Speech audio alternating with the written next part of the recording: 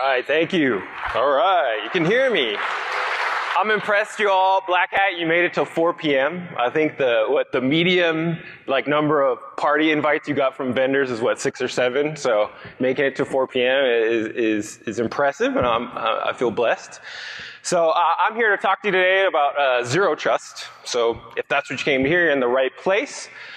So a little introduction. My name's Dave Weston. I work on Windows security, which means anything you like about Windows security was probably my decision. Anything bad was somebody else. So that's generally how it goes.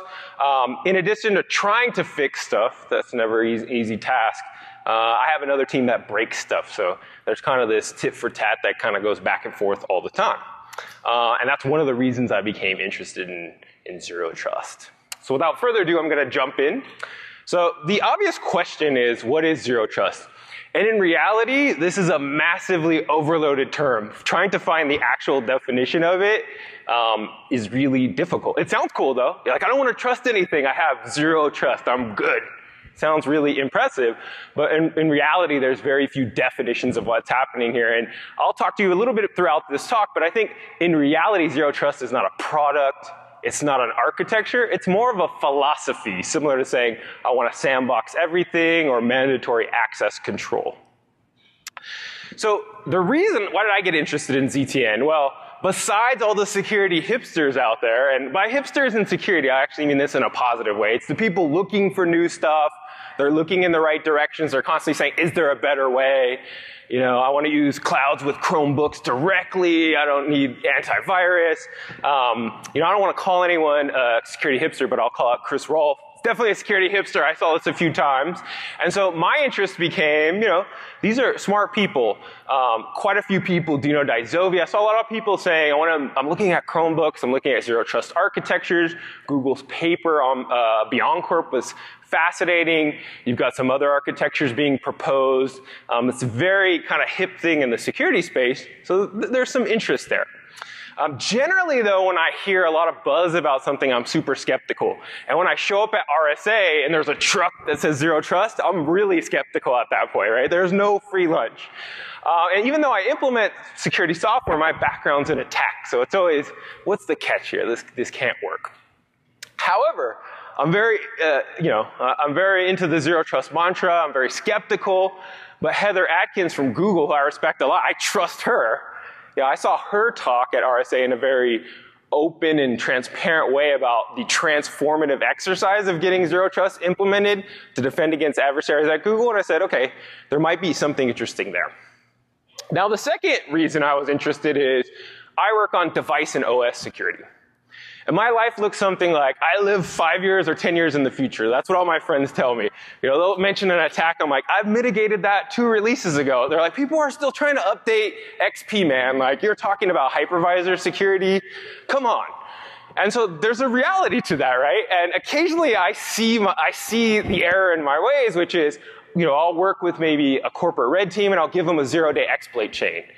And they'll kind of go like, I don't even need your exploit chain. I'll find the weakest part of the herd. I'll find the HVAC machine. I'll find that printer still running Sun OS 5 from 1989. And all you red teamers in here know that's exactly what you look for. You get the Nessus scan, you're like, oh, there's this printer that's not patched.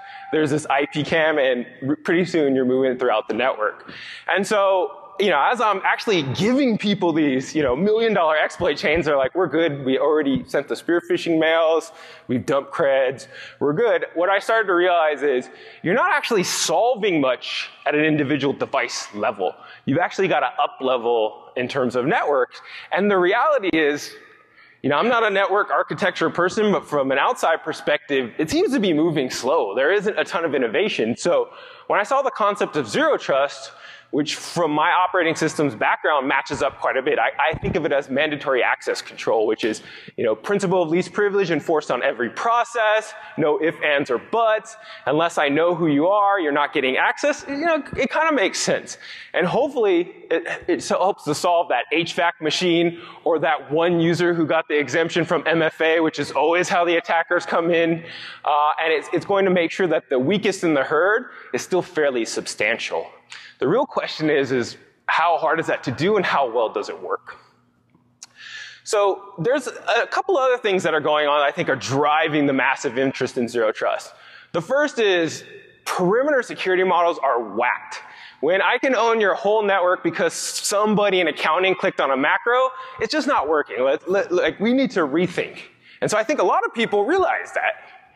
The second thing is BYOD and bringing all your devices means when you used to stack those 27 agents on the device where there's like 4 antiviruses and 1 DLP and the user's machine's now 40% slower, that can't happen when your users are bringing in, iPads, iDevices, 10S devices, etc. So there's a lot of people saying the way I used to do things, provision, my 27 security agents, that's just not going to work, and I need that because of Exhibit 1 around the softness of the endpoints.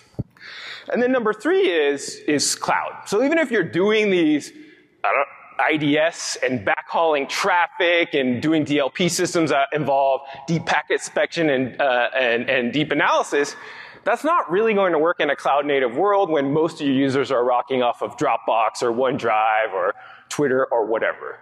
So there are a bunch of transformative things happening at one time that are allowing this inflection point where someone can say, maybe I should change my network architecture, and I think that drives some interest in zero trust. Now, as I said, I think of zero trust as a philosophy. That's realistically what it is. And I think of it as 3 tenets. This is just DWizzle's 3 tenets. So the first is you don't get anything just because you're on the network. That's the simple concept. If I plug into an RJ45 jack in your network, I shouldn't be able to hit an SMB share or go to $C admin, right? I shouldn't be able to do that. Or, and in the zero trust world, we just assume anybody on the network is pwned. And that actually turns out to be a philosophy that helps a lot. It's very similar to thinking your browser tab is compromised, and thus you always have to be thinking about what exploit mitigations can I apply, how do I get isolation there, et cetera, et cetera. It sort of brings that concept to the network. The second thing that's very interesting, in my opinion, is this idea of everything is rejected by default. And again, to harp on that term, mandatory access control, in a world where you have a centralized proxy that understands identity and device trust, by default you're dropping all traffic. So even if I send a TCP packet, it should be routed through this magic proxy or segmentation gateway or whatever you want to call it.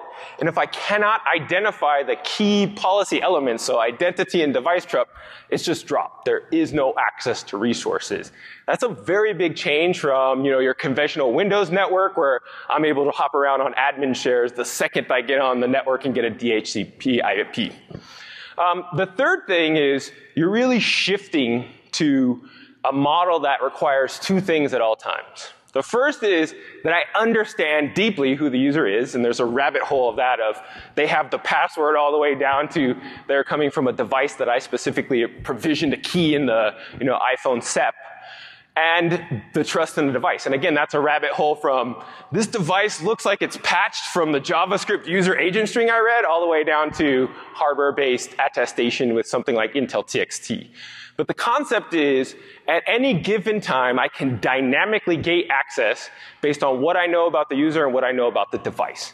And so there's a sliding scale there, which is, in the morning, maybe you had access to the Joint Strike Fighter plans, but if you clicked on the macro, you should only be able to get to the wiki that tells you how to clean that up. You should automatically have dynamic security policies applied. That's a really powerful concept because today it's very binary. It's either you have access or you don't.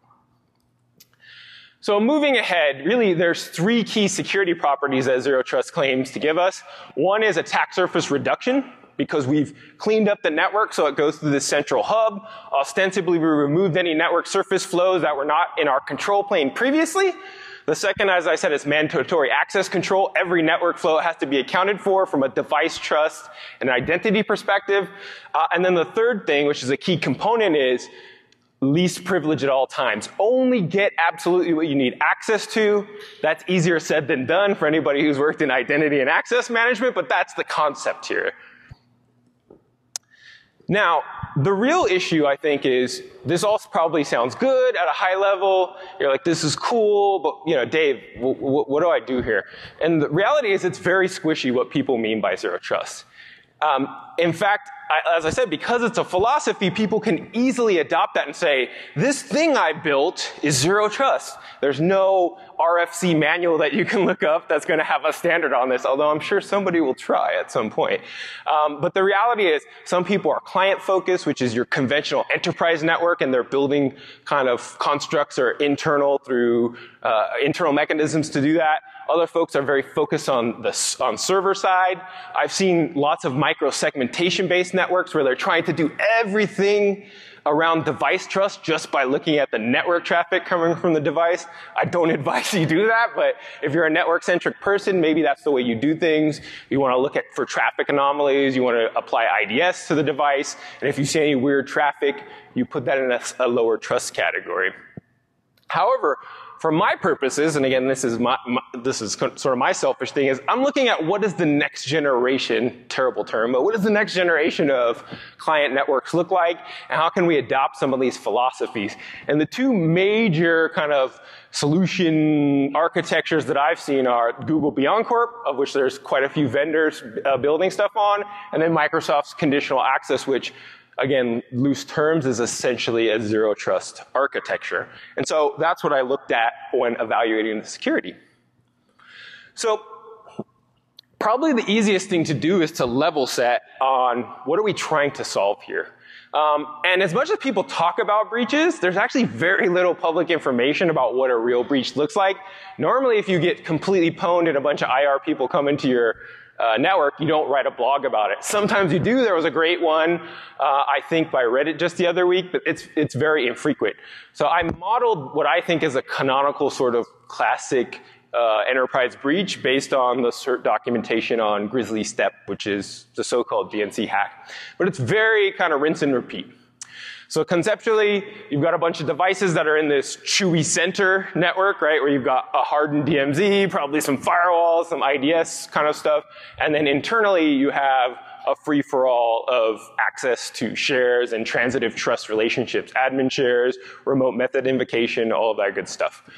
And so what we know from at least the IOCs published by US CERT and others is the initial compromise came from a link to, you guessed it, an executable which someone ran. Once they ran that executable, they're living off the land trying to evade whatever client side introspection there is there. So they're running a Python implant, which should do a lot of interpreted stuff in memory that should be harder to detect. From there, they get credentials in a very classic way. PowerShell, Mimikatz dump, nothing new here. They end up doing pass the hash and move around with a WMI-based persistence mechanism as a way to get in the back door, and then they eventually exfiltrate information. So the key here is they get on one device, lateral movement, expand, breach scope, rinse and repeat, and the network is completely owned. And this is ultimately the potential value of zero trust, is removing this concept or this very slippery slope from network design. So the way that Google proposes to do this is they sort of implement a few different constructs in their network. The first is they use mandatory user identity management, which could be an LDAP server, it could be a G Suite server, it could be cloud-based Active Directory, it could be a local Active Directory. As long as it's got an API where from an enforcement point I can query attributes about the user, I can probably use it. If there's single sign-on integrated, that's even better because now the identity itself becomes the control point. Anytime you log in, I can demand, or you try to access resources, I can demand that you present MFA, I can demand attributes about your identity, I can demand you come from a certain geolocation. There's a lot of control available there. The second component in the architecture is what we call a device trust and inventory. In the stuff that I reviewed, mostly that looks like an MDM, which is I know what devices are out there, I know what operating systems they ran, and I put some kind of certificate on the devices that are associated with my enterprise. That's ultimately what it looks like. The third piece, which is arguably the most important, is a combination of the signals having policy applied to them. So an access control engine is essentially a set of rules or heuristics that you have for your network. So a very simple one could be, for you to log into this critical, mission critical business system, I need you to have macros turned off on your device, I need you to be fully patched, and I need you to have authenticated with MFA in the last 24 hours, and I need you to have, a TPM where I can store the device identity key. Maybe the rules are that simple. And then the third piece is the access proxy.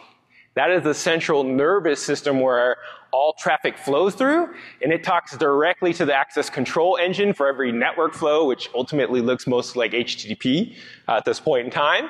And it's consulting this database and rule set to determine whether the traffic should be allowed. It's actually pretty simple. This is the canonical picture you'll see in just about any document, but it's relatively straightforward. You put everything you care about behind the access proxy, and anybody trying to touch those resources is going to have to show their identity and some information about the device they're coming from, and it has to pass policy for that access to happen. So, how do we evaluate this? And I can tell you as much information as you can find about ZTN. Please come up to me afterwards and show me if anybody has actually applied a threat model to see if it's worth. I couldn't find that. There's lots of ways I could think about this being valuable, but there didn't even seem to be a basic analysis about what is the security value of the system and would it work well. And that's never a good thing to have a bunch of people ready to spend money when we haven't actually looked to see if the thing works, at least in a way that could be independently reviewed. So it turns out that MITRE's done a pretty good thing, and I know there's lots of chat about this. We have something similar internally, which is they've published, very similar to what I showed there previously with the Grizzly SEP incident, but they've published a manual on how to emulate a common adversary, in this case, adversary soup APT3. So what I did for the purposes of this talk to evaluate security is I took MITRE's APT3 adversary emulation doctrine and I said, how would this work on a ZTN network? I went and grabbed as many solutions that were publicly available. I'm not even going to name names because the idea is, we're looking at how this works as a philosophy, not as an independent solution. And then in the mobile space, which is critical here, I looked for inspiration to incidents like Trident, which is a zero-day exploit, one of the only ones we've seen, I think the only one we've seen in the wild on iOS, the X-Agent malware on Android, and Hacking Team, which was side-loaded on both Android and iOS. And the concept here is I'm looking at two properties. One is, how well does a ZTN approach work for pre-exploitation? That is, how well does it work for stopping anybody from getting onto a device or getting access to an identity that's associated with a resource I care about? So it's just stopping it to begin with. The second component I looked at is post-exploitation, which is assuming a device or an identity gets compromised, how well does a particular architecture or solution do at isolating that to kind of the minimal impact, right? So if one machine gets compromised, ideally it would immediately lose access and it would stop any potential lateral movement. So if we look then about essentially how this would be applied in a zero trust world, here's what it looks like, again, high level conceptually, and we'll dive down. So we'll take Grizzly Step and we'll remove everything, right? We're going zero trust cloud directly. We put the access control engine in front of the cloud or maybe even web services we own that we care about. We have the access control engine, we have our device inventory, and an SSO/user directory. Conceptually, any access to that now is considered untrusted. Remember, we have mandatory access control. The access control engine and proxy will force the device and the user to prove trust for any potential access request. And if the access is granted and you pass policy, everything is cool. Now, if we take the exact same Grizzly Step attack, conceptually, zero trust would help in a couple ways. First is, whatever the initial attack surface was, in this case, a untrusted exe being sent by email, the device properties here should tell me that this device, if it would enable that attack, let's say it doesn't have application control or code signing enabled, shouldn't have access to anything too sensitive. Secondarily, if they were to eventually get access to this device, they shouldn't be able to dump credentials and laterally move. One, because I've removed all transitive trust in my network. I'm now going through the access proxy. And two, the credentials themselves would hopefully be subject to a policy that would make credential theft hard. So maybe you're running Credential Guard from Microsoft.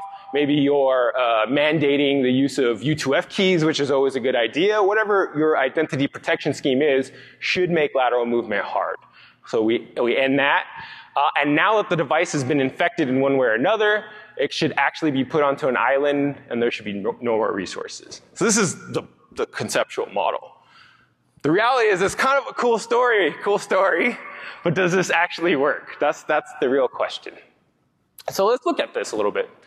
So the first, and I would argue the most critical in my opinion, at least critical, and I don't think we've gone very far here, is how do we establish device trust in a way that would be meaningful for this attack? So let's talk about what we're trying to achieve there. So there are a couple properties for device trust that we want. The first is properties that would help us in the pre-breach situation. The first thing that's arguably the most simple is we want to identify devices that are associated with our enterprise group, home network, whatever that is. So we want to strongly identify those devices. That mitigates the threat, or it mitigates the control we're giving up, because we're now essentially saying, yeah, anybody come talk to my open web service. But one of the things you would do to establish trust is this a device I know about? That's the first layer of defense. Not just anybody can come onto or make a request to my network if they haven't got a device that I know about. The second component, and this is kind of interesting from my perspective, is patch state. So ideally, a part of device trust would say your device is patched, right, mitigating hopefully exploitation and other threats before it gets access to any critical resources. The third pre-breach help is something what's called like the security profile of the device. So you might be able to mitigate, say, data loss attacks by mandating at-rest encryption. You might be able to mitigate macro attacks by saying you have to use exploit guard or some other GP policy to disable macros on this machine before it talks to my network.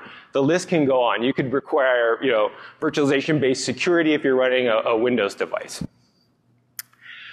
And so all of that prevents the attack from happening, and that's the primary security value. And I trust this device, that's the concept. I trust this device because the risk that it's going to get actually pwned is somehow lower because of these three properties. The fourth thing is what we'll call runtime integrity, which is post-breach. This is actually sorely lacking, and I'll talk about this, but all of these three things are facts I know are properties about the device, but I can just easily boot up a machine past all of these device properties, and someone can pwn me, right? They can send me code, it could be a zero-day exploit, and the device is hosed. So we want to have some affordance for that by also having runtime integrity. So just because the device booted up trusted doesn't mean it should be trusted forever or even for a very long time without runtime verification. So the goal with runtime verification is remove access or reduce the trust level if the device has been popped.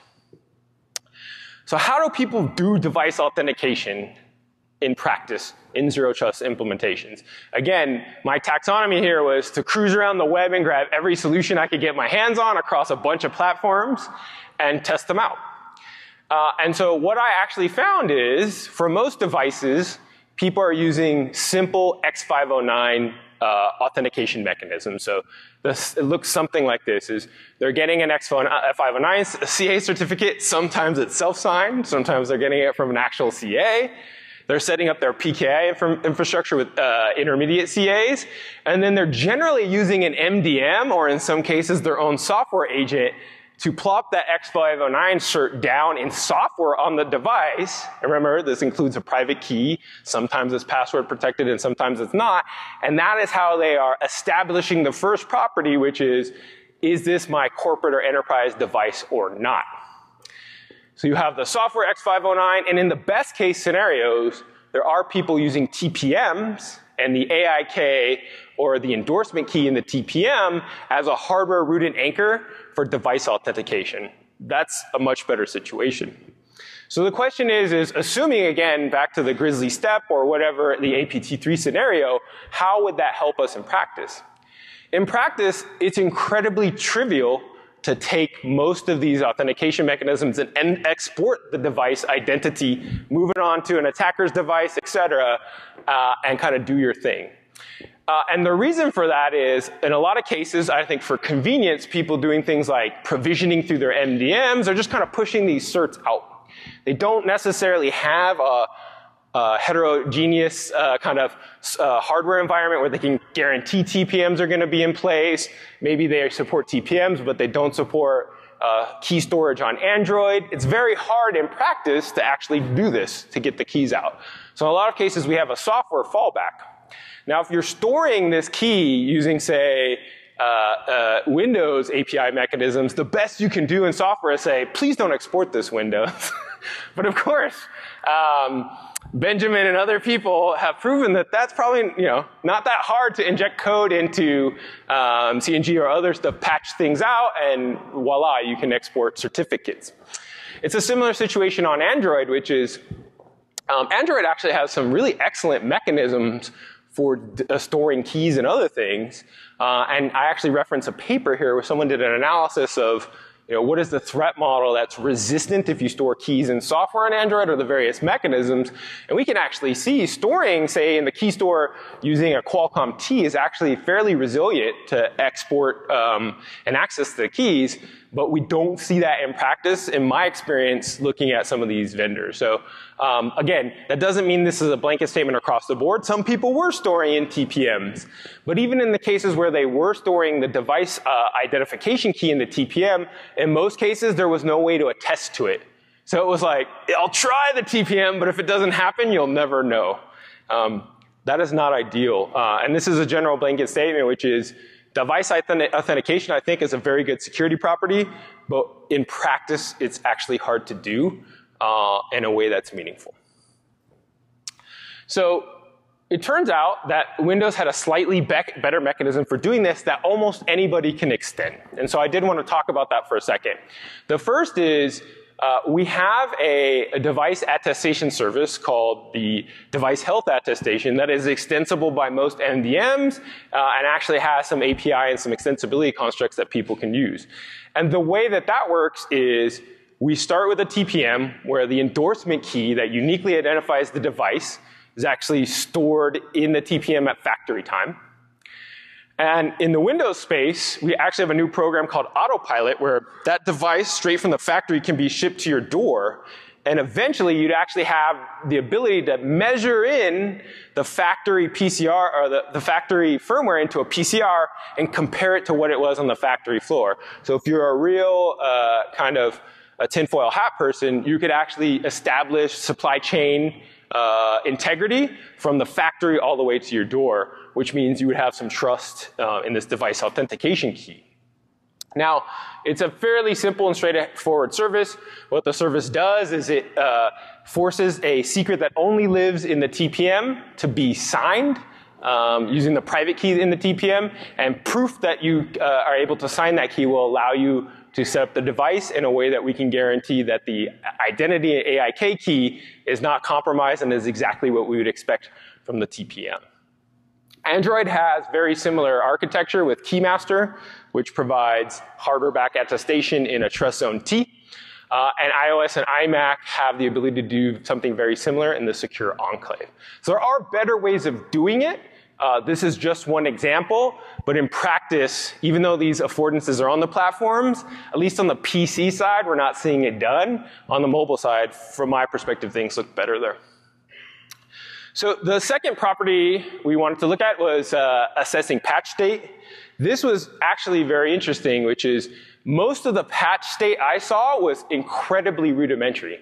So in the lower right-hand corner in Windows, we have an API that goes all the way back to the network access control days. Remember 802.11x NAC, where you could say things like, if you don't have antivirus, you can't join the Wi-Fi, stuff like that. I saw vendors basically using this, which at best it would tell you like, Windows was patched in the last 30 days, which might be okay, but if you've got other vulnerable apps on the system, that's not going to tell you a ton. It'll tell you things like if you have UAC installed, very basic things. And in a lot of cases, this was the sole source of identifying the patch state of the device, which I think is not sufficient. In other cases, I saw vendors using JavaScript to establish the trust of a Windows device. So saying things like, are you Windows 10 just from the user agent? Or is your Java up to date? Cool, like you're patched, right? And in reality, when we're talking about things like macro attacks or if you've got a third-party binary on the device, you're not going to be able to assess that simply from the web. And so that makes things incredibly difficult when you're saying, I have trust in this device, if it's that simple to tamper. Both Duo and Microsoft and Defender ATP have an interesting construct, which is kind of scoring the risk of the device. And that's a very nice aggregate metric because in reality, I don't know many enterprises that are going to sit down and author 65 security properties that they want to be true for you to access the wiki. So this aggregate score kind of gives you a way to say, just figure this all out for me, and as long as the device is 85% or better, or whatever that is, allow it to be trusted. But certainly in the patch case, we're seeing a lot to be desired, and even when you have maybe a good vulnerability management solution or something that would give you a data set about the device, in my experience, and again, I didn't look at everything out there, there was a lot of things that were behind kind of sales calls or whatever, and I wasn't willing to do those. I haven't seen a lot of more robust vulnerability management solutions supplying the data that a zero trust implementation around device state would be able to use. So let's talk about what it might look like to have a better trust anchor. On Windows devices, there's 4 or 5 different hardware-rooted capabilities that we can use to at least raise the bar a bit. The bar right now is run Mimikatz, play around with Fiddler and JavaScript or things like that, which is not a very high bar when it comes to device trust. The first is obviously UFI Secure Boot gives us the capability to determine if the firmware on the device and the bootloader run are brought up together are as the manufacturer and the OS system vendor intended. Those are critical capabilities to know kind of baseline, can I trust this device? The second component, as we already talked about, is the TPM and the ability to do both key attestation there as well as store secrets segmented from the operating system. Going forward, on the latest Windows and future Windows devices, we have something even better, which is Intel's TXT and Skinit, which I'm going to go into in just a moment. Intel's TXT and Skinit allow us to actually measure the bootloader and other key operating system constructs without taking a dependency, trusting UFI vendors, assuming that those UFI vendors might have vulnerabilities in their firmware, which is happening more and more often. And the third bit that we can use as a trust anchor in hardware is Intel's VTX VTD and the similar equivalents from AMD and Qualcomm, which will allow us to create an isolated code segment for things like trusted code and secrets that we can use to assess the security of the device or at least reduce its risk profile. So putting this together into an attestation solution is actually relatively powerful, at least when we're talking about boot properties. So in this simple animation from the hardware at the factory using Secure Boot, we can attest to the bootloader being signed by the manufacturer's requirements, the platform owner. We can use that to create a trust change and load the Windows Boot Manager. Once we get into WinLoad, we can measure the hashes of all the code that start on the device into these PC configuration registers, so on and so forth. So in the end, what we're able to do is say that the basic components of the operating systems that are absolutely required, the engine in the car, is running as intended. If you can't have these things, then there is zero way for you to establish trust in the device, because essentially at that point, any property that you would measure remotely would be immutable. Using these PCRs, we can actually sign a report using the endorsement key in the TPM, and we can write that into something called the TCG log, or the Trusted Computing Group log. So what we end up with is a list of properties, things like, is code integrity running on this device? Is there a kernel debugger? Is the UFI code signed? What is the current operating system version? Is this the version of the kernel that came from Microsoft? All good stuff. And you can use that and send that signal up to a cloud service, in this case, the device health attestation server, and you can use that as a signal into your access proxy to determine access. Sounds pretty good, right? So definitely the device health attestation service, which is extensible and many MDMs use it, but there's still things that we could do better. What are those things? Well, first is the implementation I showed you here has complete trust on the UFI code in the devices it's running on, at least on the PC side. If you follow kind of security news and the amount of CVEs flowing and exploitation happening in UFI and the challenges with updating that, that is not a good bet, especially if you're betting on zero trust and hardware-rooted security. The second challenge with DHA is its boot time. all the action, in my opinion, when we look at breaches actually happens at runtime. So saying this device booted up healthy and it's hardware rooted is not super useful against a macro attack. I can like bring up virtualization-based security, but if somebody still clicks on that exe, it doesn't really matter. And the third challenge with increasing device trust is ostensibly AV and maybe an EDR solution would be able to kind of tell us what's happening on the device at runtime. But those are all trivially subverted with attacks against things like PPL, loading drivers that are vulnerable but signed, and various other mechanisms for tampering mean that a software component in the best of circumstances is difficult to use as a trust anchor. One of the things that I wanted to point out was in our own testing internally at Microsoft, we evaluated the security of device health attestation, and while we found it pretty good, we also identified, as I said, SMM as a critical area for improvement and an area that attackers can target. Because so much of our security infrastructure is based on virtualization-based security and the ability to hide secrets and trusted code across a hypervisor boundary, SMM turns out to be the lowest hanging fruit in that world. It's the lagging gazelle. It's the place you can target. So both external researchers and the internal Windows Red team, when they want to compromise devices, they're generally looking at the UFI code available at runtime, or SMM, as a mechanism for attacking the hypervisor. So one of the kind of examples I wanted to show here was back when we originally shipped Windows 10 with Device Guard, the internal Red team looked at a Surface Pro 3 at the time, actually found a trivial stack overflow in an SMI handler in SMM. The impact of this was triggering an SMI handler from kernel, and they already had kernel code execution with a kernel exploit. They were able to completely overwrite SMM memory and use that to tamper with the hypervisor, eventually leading to leaking credentials from Credential Guard. So Credential Guard has a strong dependency on SMM security. Obviously, we fixed that vulnerability. We're able to ship that out. And then we looked at other devices. A couple of CVs I linked out related to Lenovo devices as well. But this is a very common pattern throughout the industry. And so the general concern here is it's nice to have hardware-rooted security, but it's currently subverted by limitations in trust and SMM. So how do we solve that problem? The first way we solve that problem is by moving to a boot mechanism that no longer has a static root of trust, that has a dependency on the UFI vendor or firmware vendor writing perfect code, which is hard to do.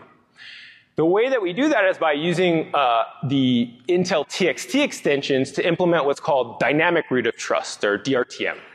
And DRTM is relatively simple. The concept is allow UFI secure boot to work as it is, but when we get to the point where we're loading operating system components, let's load a piece of code called an MLE, or a measured launch environment, that's guaranteed by an ACM, which is written by Intel and signed only to run on Intel's hardware, so it's trusted, and trigger what's called an SNIC call to start to measure that code into a PCR. And the idea here is we can link both unsealing of secrets, that is like the ability to whether or not to decrypt the device using something like BitLocker, as well as device health based on dependency only on Microsoft and Intel code.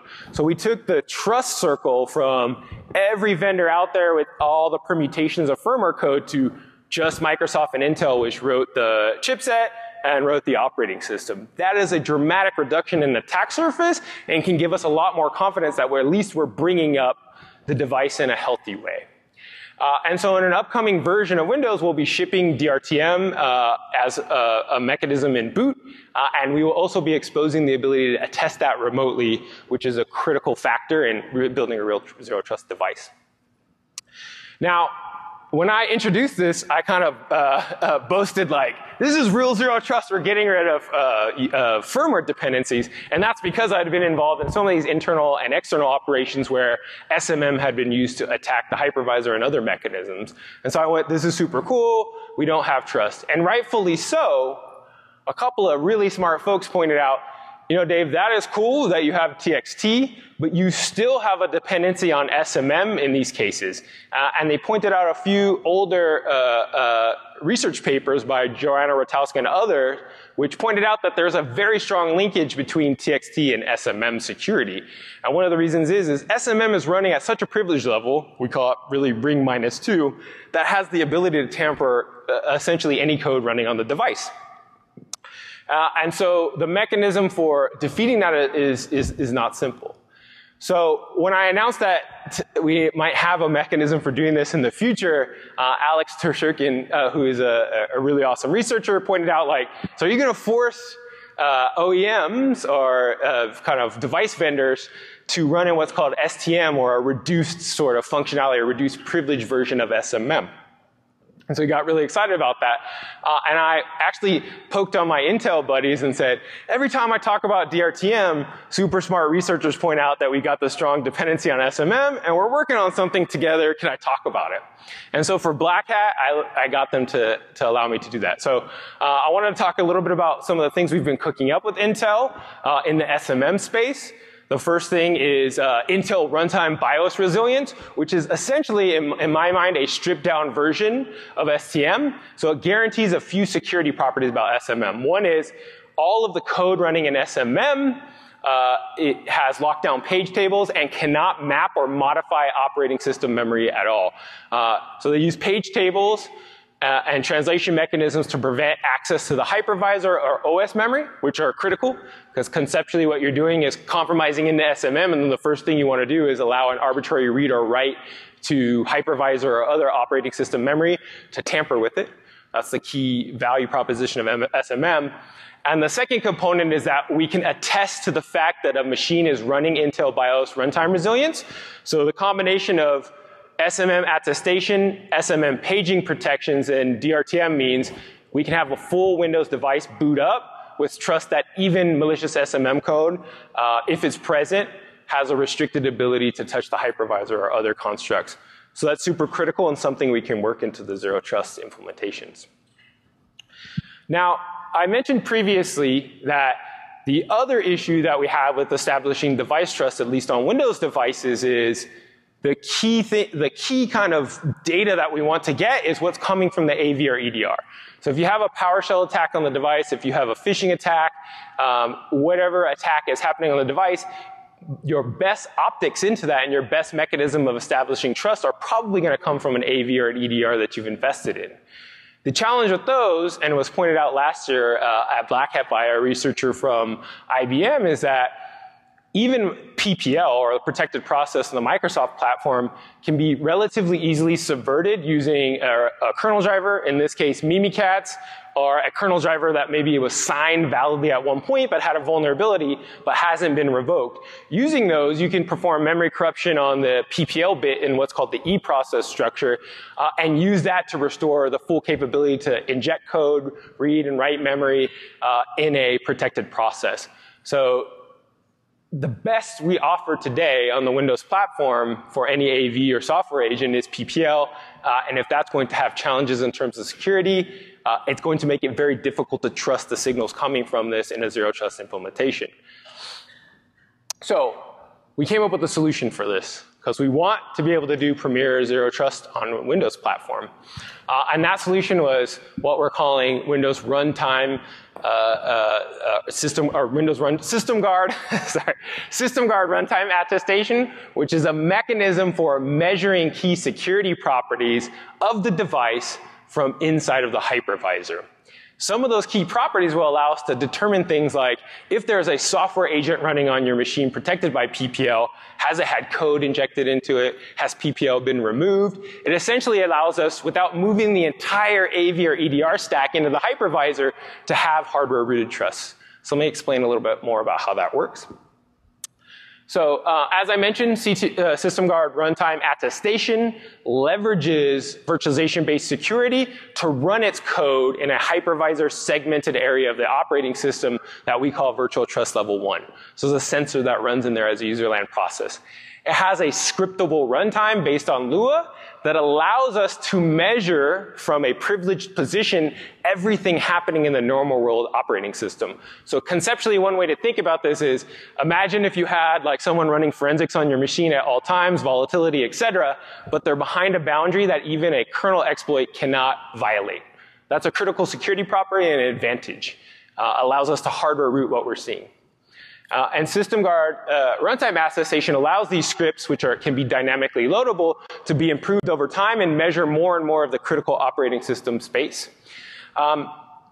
So the SystemGuard runtime broker can walk around. It can measure things like, do you have code integrity on this device? Was there memory corruption on the eProcess bit that establishes PPL or process isolation for, say, the AV?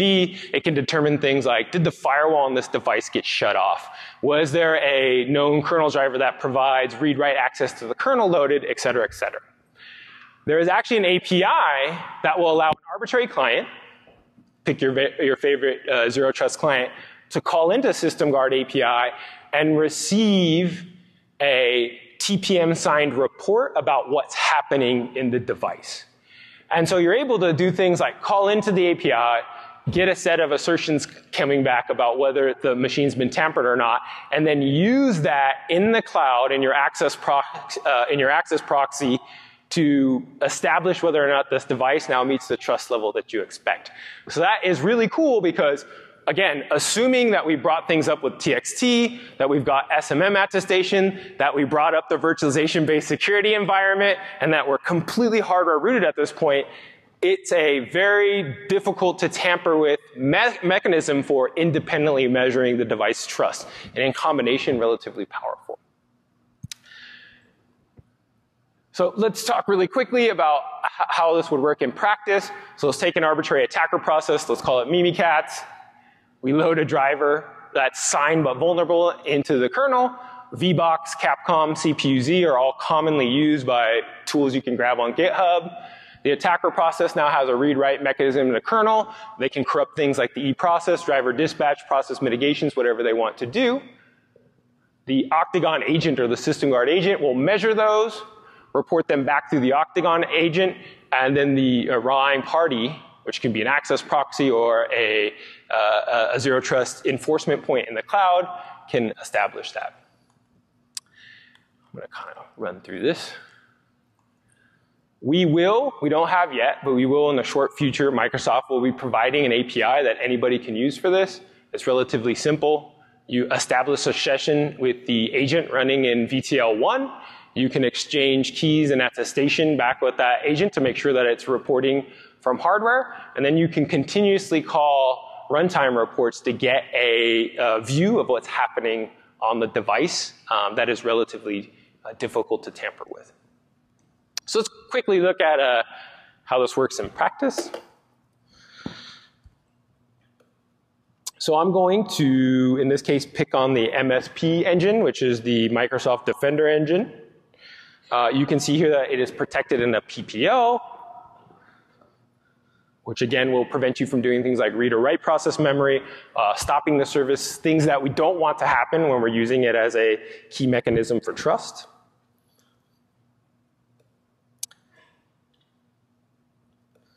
I'm going to quickly show you how we can, from PowerShell, call into the SystemGuard runtime agent and get some information about the device. So again, this is the kind of API that a zero trust agent would be able to call into. If we look at the payload return, we've just made a call into the API to get information from VSM on this machine about the device security properties. A couple of things we can see that are cool here are we've got code integrity enabled, we've got VSM enabled, we're running a TPM, we don't have a debugging port enabled, we have secure boot on the device, all of those critical properties. Now, an attacker who wants to tamper with PPL would first probably need to load a driver. In this case, we'll try to load the Striker tool, which is essentially a tool that loads the CPU-Z driver and allows eProcess to be corrupted. Our process is 4508. We tried to run that, but because we have pre-breach protection through HVCI, when we look at the log, we can actually see, it just takes a second. that the driver load was actually blocked. Give that a second. I'll come back there. So the driver load was blocked. So we're forced to think of another mechanism because of pre-breach protection for HVCI for tampering with this process. So that's actually, there's a relatively straightforward path for that. So we can modify the striker tool to just read the location of the process in memory, and we'll use an alternative mechanism for tampering it. So we've just read the location, and here's an address where our PPL bit lives in memory. If we remove this bit, we can now tamper with the agent anchoring trust, and the device will be difficult to trust at this point.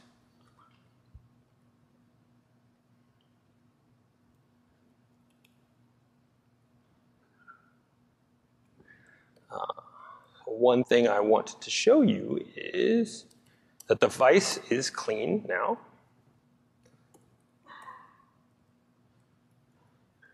So all of our measurements in kernel memory are good. Everything is nice and good to go. So we'll now use Roke, which is a recently released tool that allows you to tamper with kernel memory. So using Roke, we'll take that same PPL address, we'll write a 0. Oops.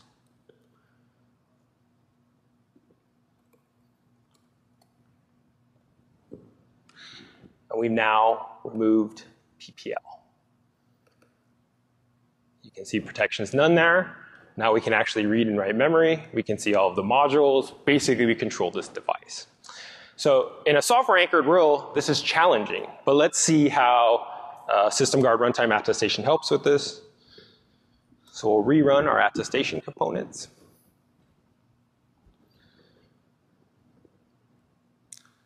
And now if we look at the same assertions, you can actually see that from hardware, we were able to see that the agent was tampered with. That signal will now go up to a zero trust cloud and prevent access. So that's just one way in which we are helping to do hardware anchoring.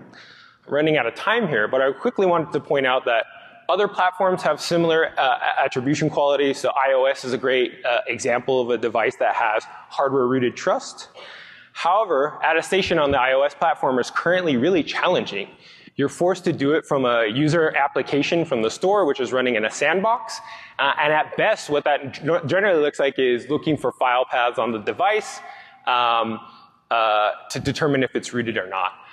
And of course, attackers have a fairly simple mechanism of hooking out those calls using code inject. In fact, I used a couple of commonly available apps, Jail Protect and Liberty Lite, that would defeated most of the zero trust agents I had on a rooted iPhone. And so that's incredibly challenging. Just looking at the code here, we can see those hooks are happening. So just about out of time here, so I wanted to kind of summarize the learnings. So does it work? Now, unfortunately, I didn't get to the identity section, but the reality is zero trust is incredibly promising, and I believe that the mandatory access control mechanism for the network would be very useful. The major challenge today is that a lot of the ingredients are there on the table, but we haven't put together a recipe that would expose those to zero trust vendors in a way that they would capably impact attacks on Android, iOS, or Windows devices. We're making a lot of steps, especially in identity space, by extending out U2F tokens and the WebAuth NSpec that would allow you to have more hardware or stronger integrity and user identity along with hardware trust. But currently, most of the solutions today make use of very simple software mechanisms, like I showed today, that are trivial to tamper with. So in reality, moving forward, as platforms increase and there's more extensibility and the ability to test to those platforms, we will see the ability to do meaningful device trust skyrocket, and in combination with identity solutions, whether that be G Suite or AAD and multi-factor authentication, with the move to the cloud, I think there's a pretty bright future for ZTN, but it's not there now.